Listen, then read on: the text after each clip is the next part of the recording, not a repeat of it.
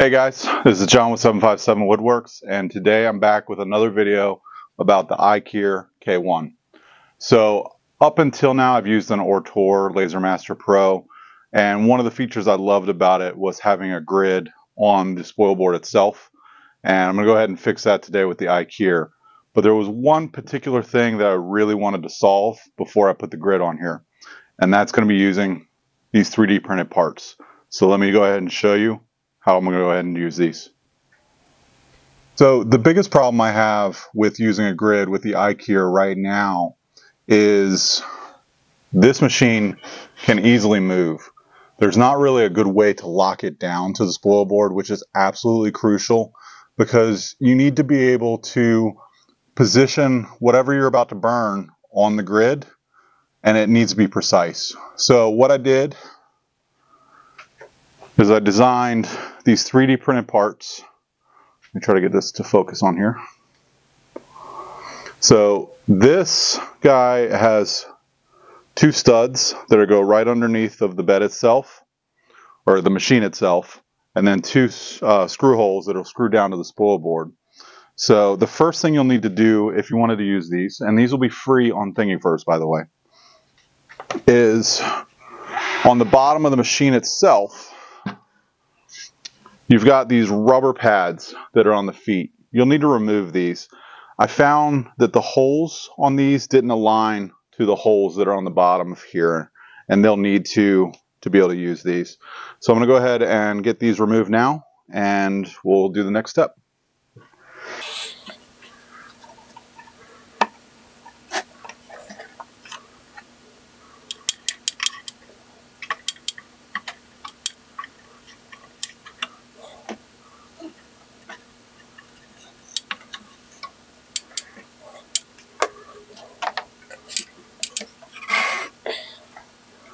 Alright, so I've gotten all four of those removed off the feet.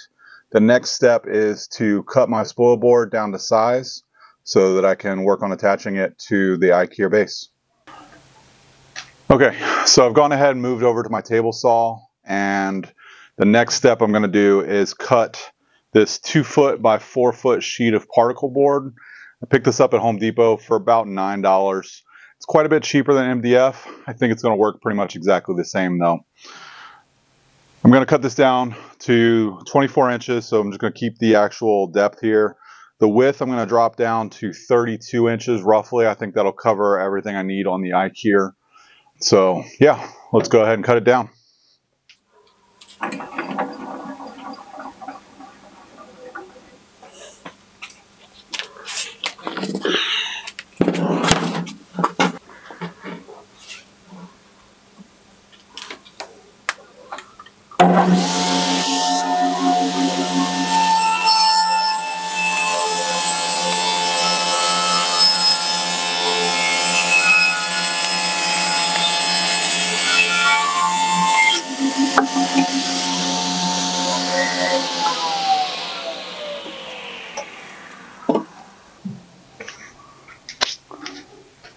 Okay, so I've got my 2 foot by 32 inch Spoilboard here. So I'm going to go ahead and back over to the laser and do the next step. Before I attach the iKier to the Spoilboard, I wanted to show you up close the feet on the iKier. So the 3D printed part that I designed basically just snaps right into these holes just like that, and then this is going to be attached to the Spoilboard. It's going to make the actual machine itself removable, and then you can put it right back in the exact same spot as well. Alright, so I've got the iKier onto the Spoilboard. Now there's not really an easy way to attach these, so my plan is to put them under, put a bunch of CA glue underneath, harden it down, pull it up, and then screw it down, and I'm hoping everything stays exactly where it needs to be. So cross your fingers for me.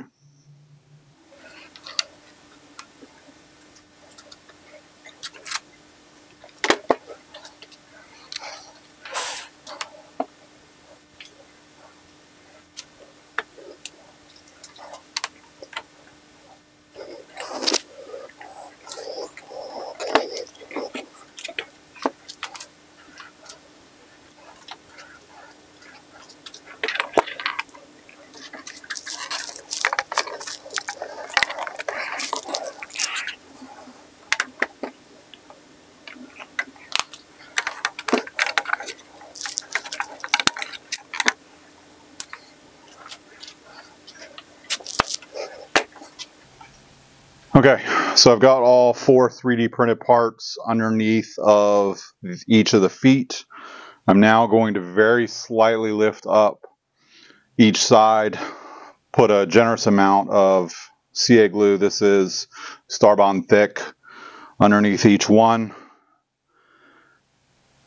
Do my best to spray some of the accelerator under it and keep it down for 20-30 minutes. Make sure it gets a really good bond.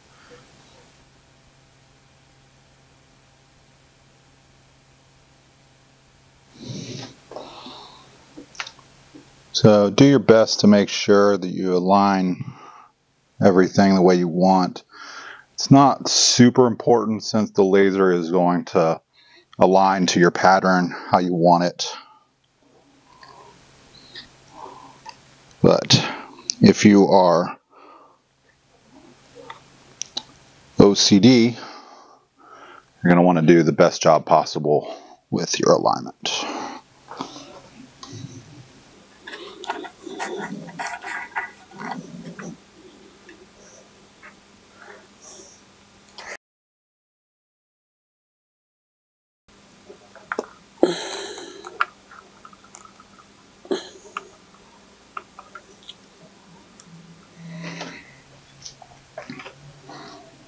Alright, one final look, and I'm going to go ahead and spray some of the accelerator to try to cure this a little faster.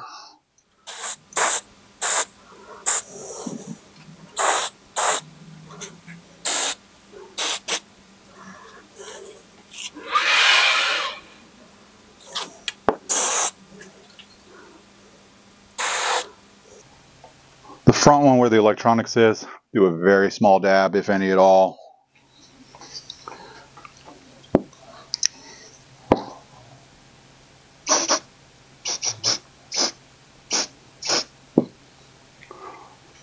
Alright, so I've gotten the feet adhered down with the super glue. I'm going to leave it for about 30 minutes at this point. Very, very carefully lift the machine up and then put the screws down through the Spoilboard and then set it back down. Hopefully everything is aligned. So through the magic of motion pictures, I'll be right back. And with that, I'm back. So it's been about 30 minutes roughly. It looks like the feet are pretty well adhered down.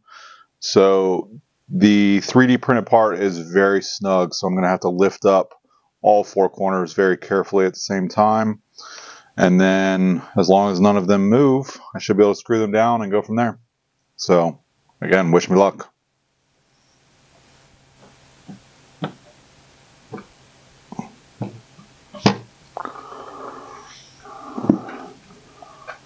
Okay, so that looks like it worked perfectly.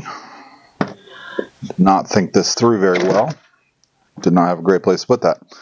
So I'm going to go ahead and put the screws in and put it back on. Should be good. I'm going to be using these number 6 3/4 inch screws, so it should work pretty well.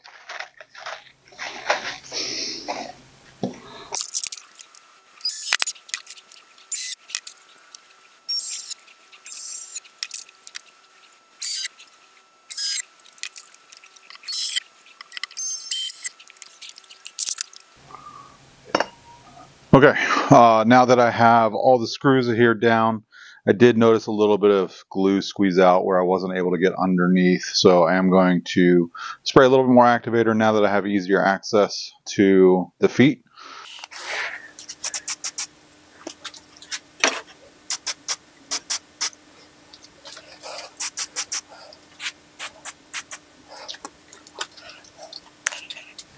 I'll give that a minute to dry off, and then once that's done, we'll go ahead and put it back on, make sure everything lines up.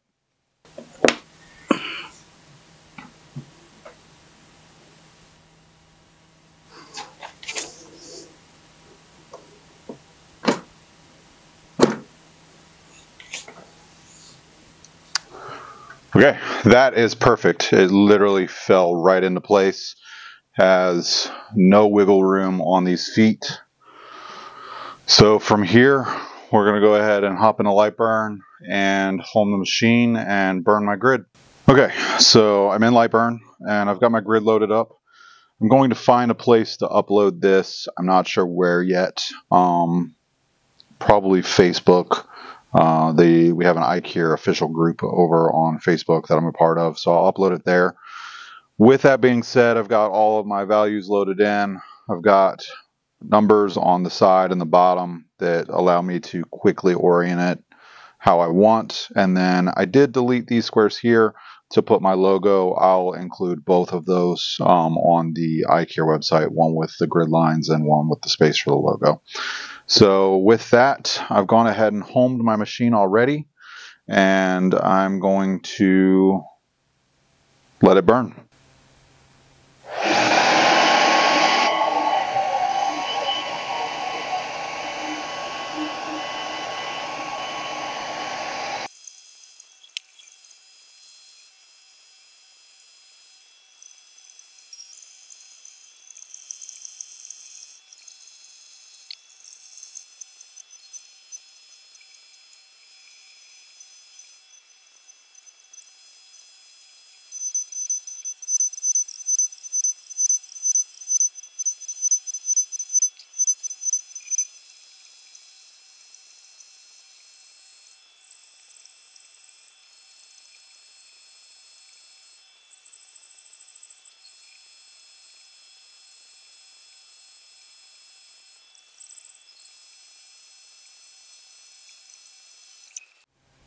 So the burn is done, and honestly, I couldn't be happier with how this turned out.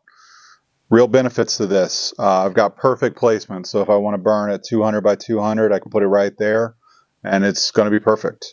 Now, some of you may look at the picture and realize that I didn't use the full burn area that the iKier has. So I actually did a 400 by 340 grid. And the reason why I did that is because of the laser. So this on the Ultra is offset by 52 millimeters. If I go the full 400, it's going to crash into this wall. Now, if you don't use the laser, you can do a 400 by 400 or 410 by 410, and it's going to work perfectly fine. But the laser is just going to help me align everything perfectly every time, in addition to that grid. The other nice thing about this is if I need to lift the machine off of this and put it onto something bigger, say a dining room table, for example, I can pick this up, put it on that, burn my logo, put it right back onto the Spoilboard here, and use my grid like it never even changed. Other big thing I can do with this, I haven't designed them yet, but the way that I design these feet, they would be able to accept risers, so you can put little risers on them and stack them like Legos basically. So I will come out with those eventually, or someone else can design them. I can give whatever specs they need for that. But yeah, this video is done.